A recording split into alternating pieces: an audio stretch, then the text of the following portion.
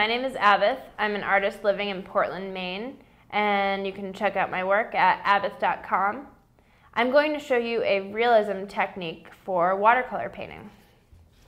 So for this example, I'm just going to draw a simple, or paint a simple landscape. So I'm going to start out with kind of the generic landscape colors of green for the ground. Just get kind of a nice wash going, dip your brush in the water, pick up some of that watercolor pigment, brush it down on the paper.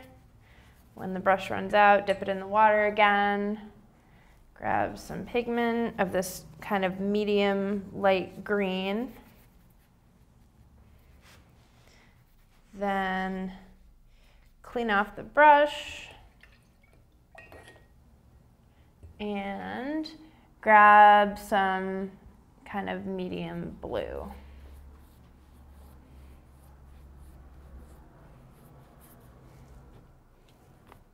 And once again, just get a kind of light wash down on the paper for the sky.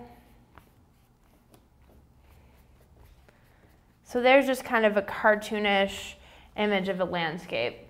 Now, if I want to add some elements of realism to this, I need to think about how many different colors are actually in the sky and how many different colors are actually on the ground. And grass isn't always just a nice cheery green, but sometimes there's brown with the dead grass. So take some brown and just blend it into that green grass with a smaller brush. And the nice thing about watercolor is that as long as the page stays wet, the colors will just blend together so nicely. And think about the green that's closer to you, which you can see better when it's closer. So it's actually going to be a brighter green. And you can kind of use these layering and blending of colors to create hills.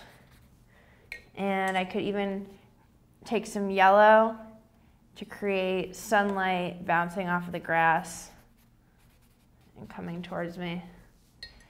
And now in the sky, I'm going to take a little bit of yellow to add a blotch of sunshine. I'm going to take some white watercolor and blend it in with that white to create clouds. And you can even add some turquoise or a dash of purple or violet to the sky, because there's really so many more colors in nature than just the generic colors we think of like green for the grass or blue for the sky. So try to add as many colors as you can within reason so that it doesn't become muddy looking, but try to just add a wide variety of colors to the ground and the sky, and you'll get a much more realistic outdoor atmosphere than if you just go with what you immediately think of. My name is Abith, and I just showed you realism techniques for watercolor.